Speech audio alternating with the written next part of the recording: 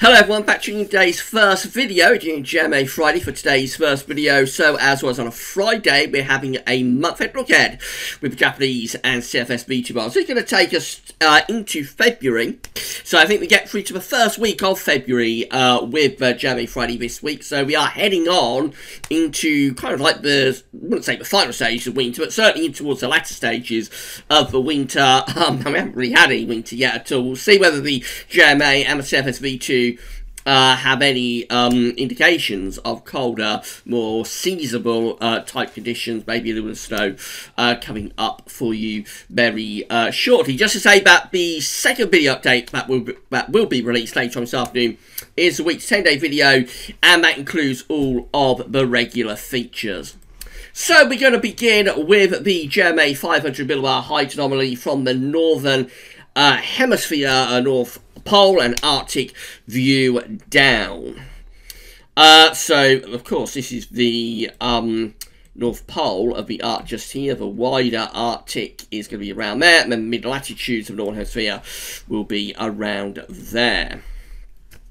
So blue is extrapolating to below average heights, which is low pressure, yellow, orange and red, to above average heights, which is high pressure. These are broken down into weekly periods. The first weekly period will take us from the 10th through to the 17th of January. So in the week ahead, it looks like we've got a bit of a northwest-southeast split. Below average heights, low pressure out to the west and the northwest. Above average heights, which is high pressure to the east and to the southeast.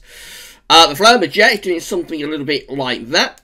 So it means we're still mild in the week ahead. Southern and eastern parts of the country will get the driest weather. Northern and western areas could be a little bit unsettled. There's also a warm ridge on the eastern side of America, and then a cold trough into the western part of America. So the jet stream doing something a bit like that.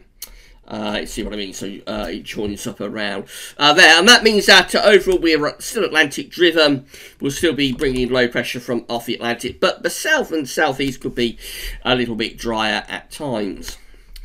Into week 2, which takes us from the 17th to the 24th of January, the area of above average heights then starts to exert its authority over the north and west of Europe. High pressure really building in to the west and the north of Europe. Low pressure is out in the middle of the Atlantic. There is a ridge in the southeastern part of America, but it looks like this cold trough is beginning to progress further eastwards into other northern parts of the states. Jet stream doing something like that, so still bring cold air out of Northern America into the Atlantic, and so that just peps up jet stream further. However, this could be a drier week, as we are under an area of high pressure. What might happen there is that we might start generating some frost, maybe some fog. So as the high pressure takes over, we might turn a little bit drier, but also potentially a little bit colder. However, this is not a particularly cold pattern. There's no northern blocking to force out genuinely cold Arctic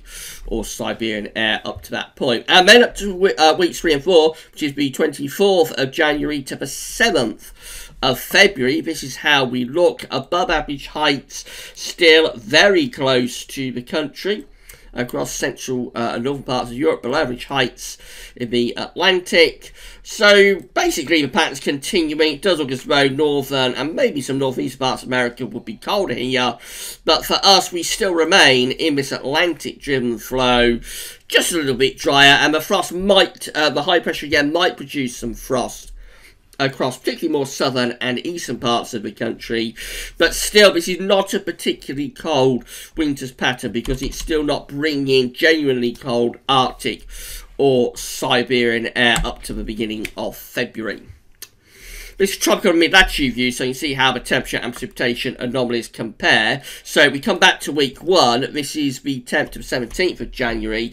UK in the top right-hand corner of the chart as you're looking at it, of course, with above average heights to our south and below average heights out to the northwest. So we remain mild in the week ahead, most unsettled in the northwest, driest in the south and southeast. The precipitation anomaly is generally above average in the week ahead, particularly for more northern and western parts of the country, but really all places are coming out with slightly above average rainfall at the very least. And very mild in the week ahead too. So again, we see the temperature anomaly well above average, kind of 2 to 3 degrees above average in the week ahead. Another very, very mild week coming up. Notice how cold it is across much of Canada, excuse me, and into the far northwest of America, while more southern, eastern and southeastern parts of the states look very, very mild indeed. Into week 2, so this is when the high pressure takes over. This is the 17th to 24th of January, with a big area of above average height saying building in across not just the UK, but most parts of Northern Europe as well. High pressure really strongly taking over there.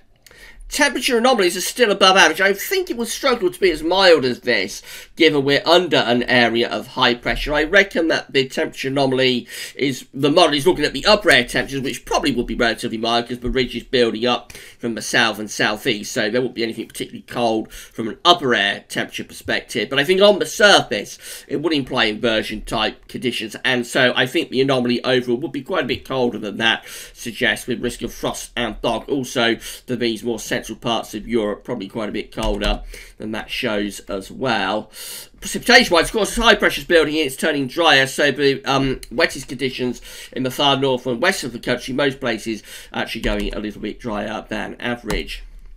And then weeks 3 and 4, which is 24th of January to the 7th of February, look like that. So again, the above average heights are very close to country and across central parts of Europe as well. It looks like it's a relatively dry and anticyclonic period. The precipitation anomaly for weeks 3 and 4 from late January into early February.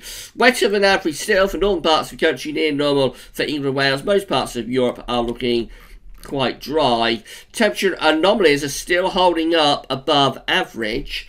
So around 1 to 2 degrees above average. This will be a very, very mild January, of course, if this is right. Over in America, again, Canada looks very cold, and it does look as though some of these cold and average temperatures are beginning to force their way further south and east into other parts of the states as well. Things getting colder on the other side of the Atlantic, but for us, we remain very, very mild if this is right up to the end of January anyway. See how the CFS compares. So again, this is the week 1 500 millibar height anomaly from the CFS V2. This time, this is the 10th to the 16th of January. The coming week has below average heights out to the northwest. It has above average heights to the south and to the southwest. The flow and the jet going something like that. It looks mild, and for the north and west, the most of the conditions are there. The driest conditions are to the south and southeast, but I think all areas again would be generally unsettled here in the week ahead, really. Not the case of week 2 though. So this is the 17th to 23rd of January, then high pressure takes over. That large area of above average heights builds in across the north and west of Europe and through Central Europe as well. So that's in line with what JMA is showing, of course. A mainly dry week coming up there. The model, I'm almost certain, will say milder than average. I think it could be a little bit colder though than the model suggests if we start generating some overnight frost. All change again though for week 3, which is the 24th to the 30th of January. The above average heights then moving back into central parts of Europe. Below average heights developing out to the northwest. This looks like it's beginning to turn more unsettled once again, but also milder. And then week 4 rounds it all off, which is the 31st of January to the 6th of February. Above average heights then through central southern parts of Europe. Below average heights up to the north and west of the country. The winds come in from the southwest, so remains mild even into February, but just turns more unsettled. Again, absolutely nothing doing whatsoever there from a cold perspective. If you're waiting for winter to arrive, if you're waiting for snow, there is absolutely nothing whatsoever doing there in either the JMA or the CFS to suggest snow or genuinely cold conditions are on the way in the next 4 weeks. Temperature anomalies with CFS V2 in the weekend from the 10th to the 16th of January, above average. Going to be a milder than average week coming up. Exceptionally mild across eastern parts of America, but much colder in the north and the west of the states. Week 2, temperature anomalies with the CFS from the 17th to 23rd of January. Again, very substantially milder than average for the UK and for all parts of Europe as well. Eastern and Southeast America look very mild. Northern and Western parts of America look much colder. Big changes for America into week 3, 24 to 30th of January, November. Cold air plunges into most parts of states, even manages to push into the east of the states. This fundamental change in the pattern for America, though, makes absolutely no difference to Europe and to the UK, because we remain milder on average, as does most parts of Europe, although it does turn a bit colder in this southeastern corner of Europe. And then week 4, temperature anomaly, which is going to be the 31st of January to 6th of February. Rounds it all off for us. Very, very mild again, and for all parts of Europe also exceptionally mild there. In America, it does look cold, and not as cold in America in week 4 as it is in week 3, but nevertheless, it's a lot colder across much of the states in weeks 3 and 4 compared to weeks 1 and 2. But for us, this fundamental pattern change for America downstream does not make much difference, seemingly, upstream into the UK and into Europe. Finally, precipitation anomaly. So, week 1, precipitation anomaly from the 10th to 16th of January is wetter than average for the UK and for Ireland too. Week 2 goes drier. So, this is 17th, 23rd of January. Wetter than average conditions pushed away, and most places go onto the drier than average side as that high pressure builds in. We're back to more unsettled conditions again in week 3, which is 24th to 30th of January, slightly above average precipitation then. And week 4 rounds it all off. We're back to wetter conditions, exactly where we started, really, very mild and wet from the 31st of January to the 6th of February. Let's see if we can get rid of that and that, and we'll get rid of that too, and we'll round up the video. So, if you're waiting for cold and winter and snow, there's nothing doing there whatsoever with either the JMA or the CFS. They suggest we might get a little bit of a frostier interlude at some point in the second half of January, but then very quickly by the end of January into February we're back to square one, bringing in the westerlies and bringing in very mild but also wetter conditions. Quite big changes through the latter part of January for America, but seemingly doesn't make, or eastern parts of America anyway, but seemingly doesn't make any difference for us and for Northern Europe. So we shall see anyway. It's just a snapshot of what the models are showing. At the moment, today, they are showing that winter 2019-2020 continues to be exceptionally mild. They could be wrong on that, or we could see changes in the week ahead. But we only go on what they're showing today. It's a snapshot of what they're showing today. It could all look very different next week. And what they're showing today in that snapshot is that this exceptionally mild winter is set to continue. So we shall see where we go from here. And of course, we'll be back later on with your week to 10 day video update. That's going to have all of the regular features. Will there be any signs, something a little bit more seasonable coming up in that? You'll find out later on this afternoon. But that's all for now, and thanks for watching.